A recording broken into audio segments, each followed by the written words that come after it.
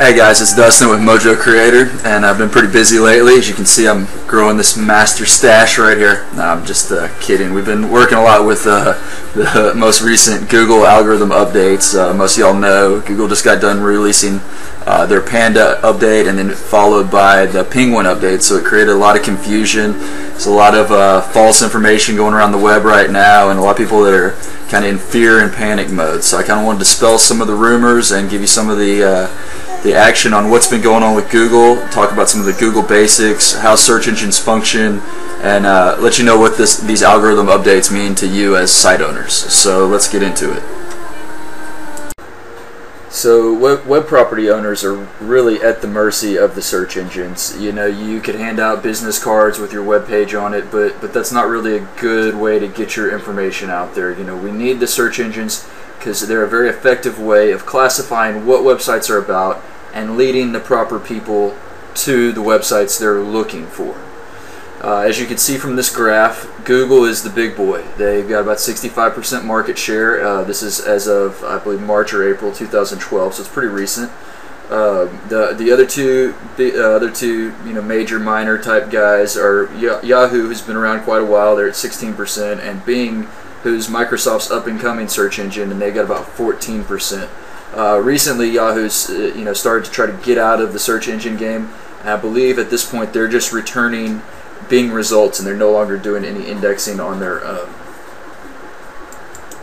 But the steadfast rule that the majority of us use is to follow Google's recommendations and guidelines, since they are the authority at this point. You know, that might change in a couple of years, but as the authority at this point, they really give us good guidelines to follow as to what their system rewards and what it punishes.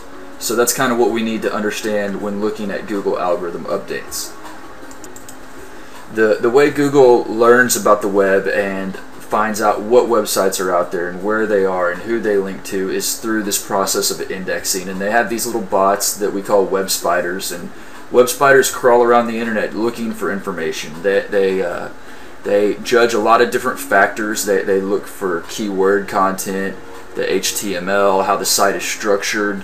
They look for links, and they judge you based on authority, or in other words, how much they can trust you.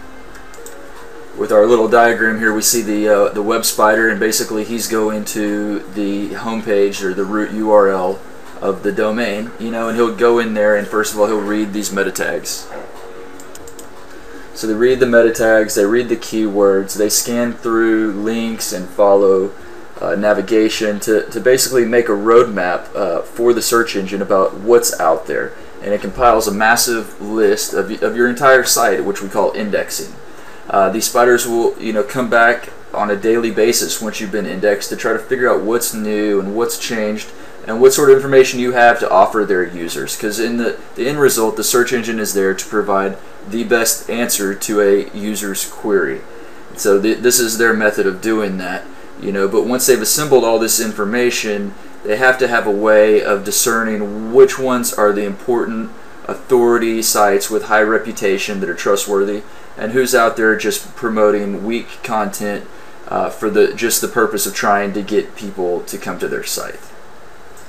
But this is basically the process. The spider crawls the website, he comes back with information about what is in the website, and then they load it into a system index, which is basically where the Google algorithm comes into play. Once they've gotten all the information collected, they really have to figure out a way to weigh it to tell the searcher which is the most important information. And when you've got a search that returns 12 million websites in a matter of seconds, this is highly important. So in basic terms, the algorithm gives Google the ability to distinguish quality on the internet. It has all this information, has to figure out what to do with it, who to trust, and how to rank this information.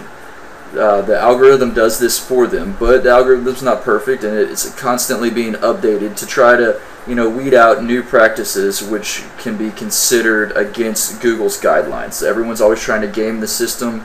People want to get an unfair advantage, and that's the algorithm's job, is to make sure it's on a level playing field, rewarding the people that really need to be rewarded, producing the quality content, and who are the authorities out there on the internet. So in an effort to provide the best experience for Google's users, they periodically will update their algorithm to change the factors which they weigh as important when deciding which pages rank at the top of a Google search. So when these updates occur, Google won't give you specifics, but they'll give you some broad factors that they're changing the weight of, or filtering, or looking at when the update occurs. Recently, there's been a few of the more prominent updates in recent past. The Events update from 2009 that looked at trust and PageRank, and then in 2010 the Mayday update that targeted long-tail search referrals. And then that brings us to Panda. Although we've been hearing a lot about Panda in the news lately, it was originally rolled out back in February of 2011. Panda targeted the content farms that were making low-quality, shallow content that Google looked at as spam. But Panda wasn't simply an update. Panda's more of a filter, which Google runs what seems to be every 4 to 6 weeks to try to pick up sites that it believes to be low-quality pages. When they find one of these low-quality pages, they actually flag it, and then it doesn't de-index your whole site or remove it, but it just puts a penalty on it, which causes you to drop from the top of the rankings. And so here again, what they're looking for is websites that have stolen content from other sources, plagiarized, borrowed, repetitive content that's not really adding anything new or giving any added value to Google's users. So this graph gives a really good visual explanation about how Panda affected websites over the whole of 2011. You can see right here in the green box that it was originally rolled out February 23rd, and it was a big crackdown on these content farms and websites with low quality content. After the February 1st release, basically every 4 to 6 weeks, once again, they did another small minor update. Google's pretty vague with the actual terms of what each update includes, but you'll see a little bit of fluctuation and some Google dancing that goes on, after each one is rolled out, and Google will let you know which version that they've put to use. So on April 24th of 2012, the most recent version of Panda, version 3.5, went live. This created a lot of confusion because the Penguin update that everyone had been hyped on had occurred on the 19th, which is only 5 days earlier. These two updates occurring at the same time caused a lot of confusion, and people who lost rankings were unsure of why they had lost rankings. So in the next video, we're going to talk a little bit more about Panda and the Penguin update and differentiate between the two.